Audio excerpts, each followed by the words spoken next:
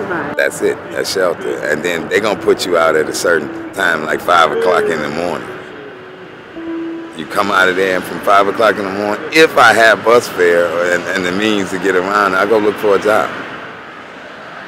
I refuse to give up. I even speak to the people amongst me. I talk to them. I mean, like, just because you're down, don't give up. Brush your teeth, comb your hair, take a shower. You can do that. I do say that to people because I let them know, don't always be so down till you take yourself down. Man, if you give up, then it's over. It's over. People who raised you, are they still in your life? Oh no, when the money gone, they're gone, including the baby mama. She left too. All right, pass me up a lunch for Mr. Toledo, buddy. Got the hand warmers? Yeah. How long you said you've been out here? You came out on the streets? Probably I've been out about 12 years. 12 years. In 3 days, I'll be 45.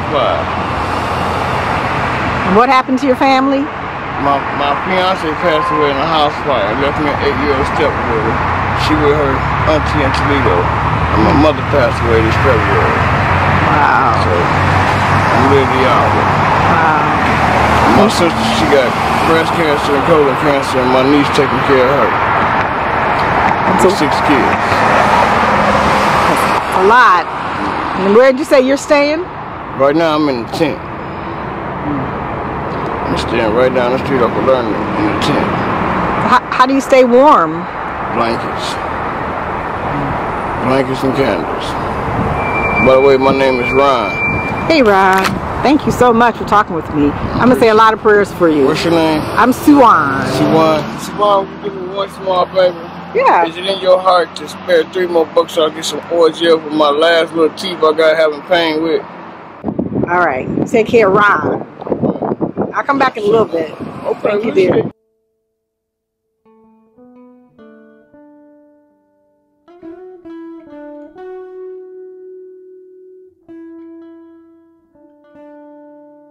Thank you. Thank you. Thank you, dear. There's a couple hand warmers. Awesome. Thank you, guys. Are you guys taking Tabby and April today? I'm going to try. Are they around? They want to go. They want to go? They're ready to go. Good. Okay. Give me a Gordy's lunch. Bye. Hey, Gordy.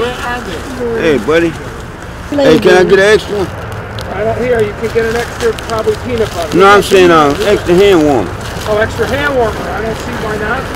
I don't even have none in this. I don't even have one. Here, now you got 2. My man. Okay. Stay warm, dear. You take care. See y'all later.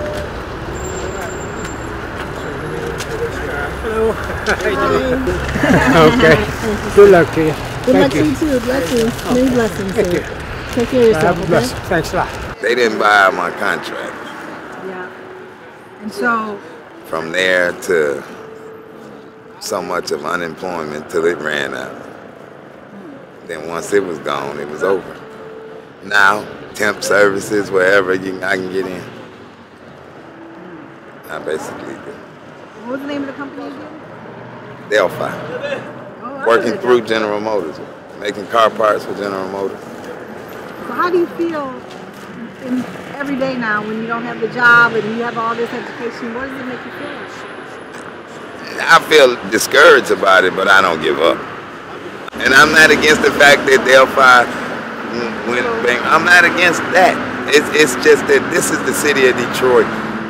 I'm from Detroit, and the hardest blow is to know that I'm for this city, and yet it's the city that's turning their back.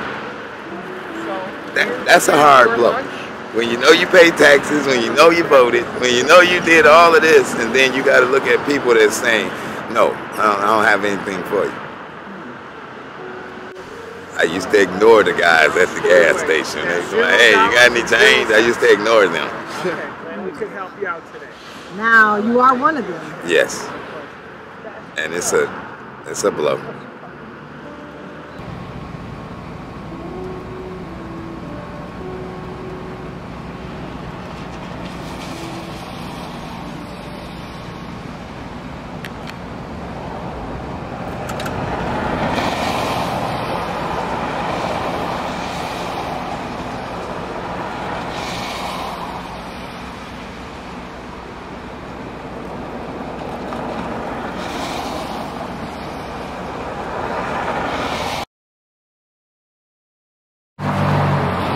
So tell me your name, dear.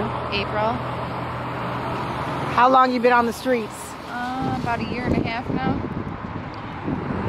A little bit of time. How do you feel about it? I'm really sick of it. Well, that's good. Sometimes you have to get really sick of something to make a change in your life, you know? Exactly. Yeah? Yeah.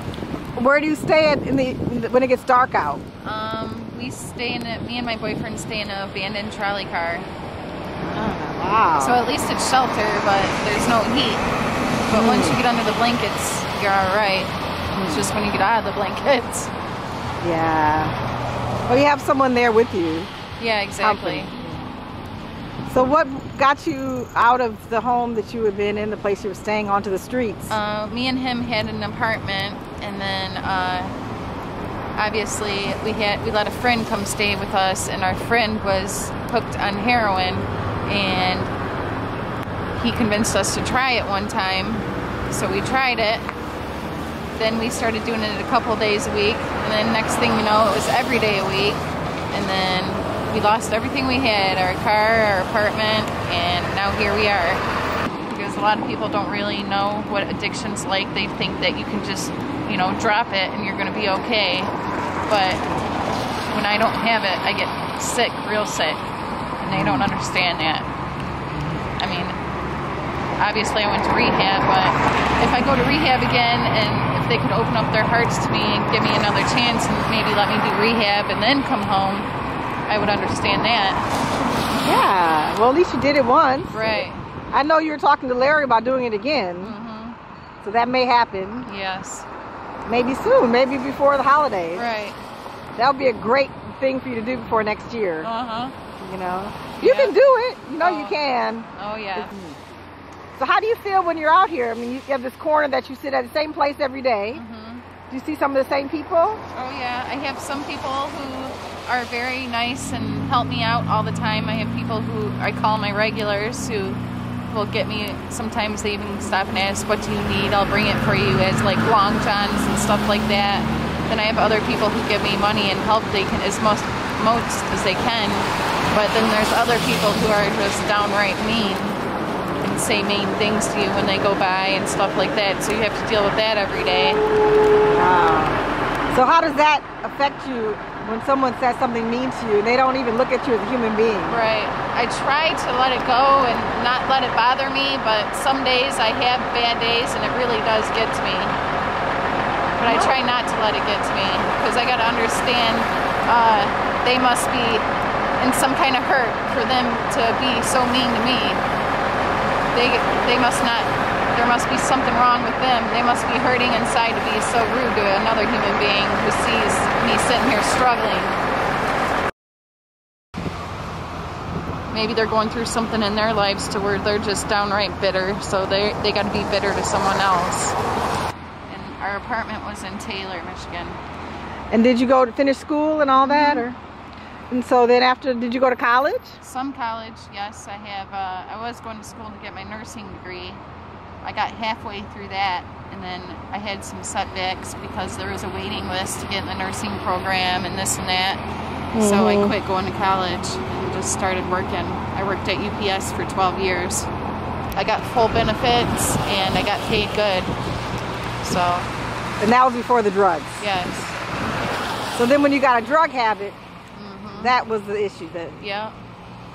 I told them I was going to rehab and my insurance paid for it and everything, and then the issue was when I got out of rehab, when I didn't have anywhere to go and I was stuck down here, I couldn't get from here to UPS. So do you pray about these things? I'm just wondering. Oh yeah, every day. Every day. Every morning and every night. And sometimes in between.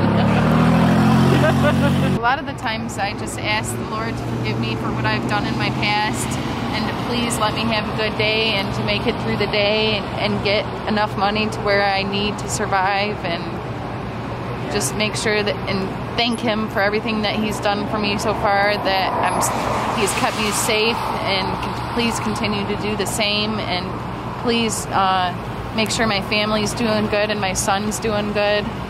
So you have a son, huh? From your husband? Wow, how old is your son? He just turned 1 in July. Congratulations. So that's another reason He's a little baby. He's staying with my sister right now.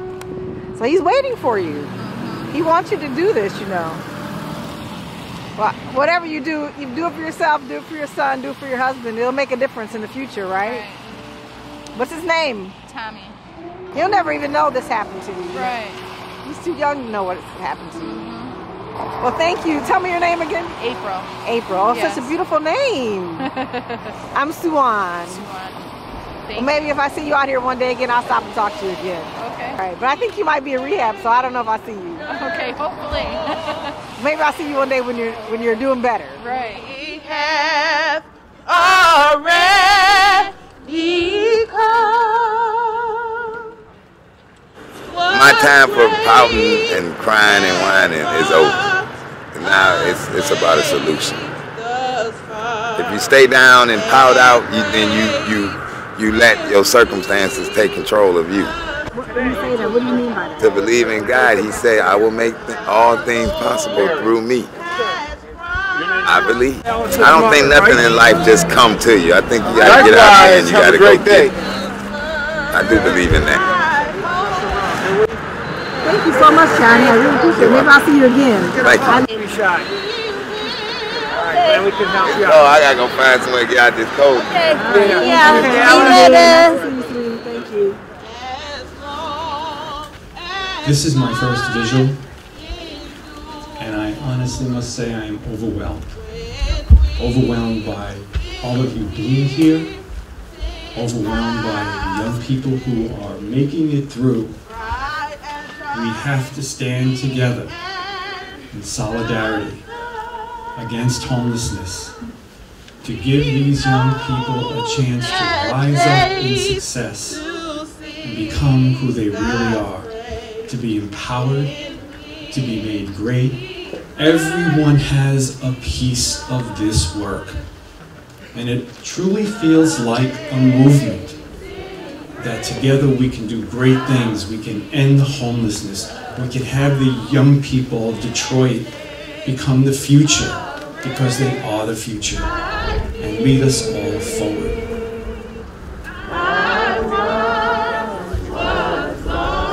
We believe that every child has the right to live without fear, unhindered by the threats of rampant drugs, violence, and alcohol.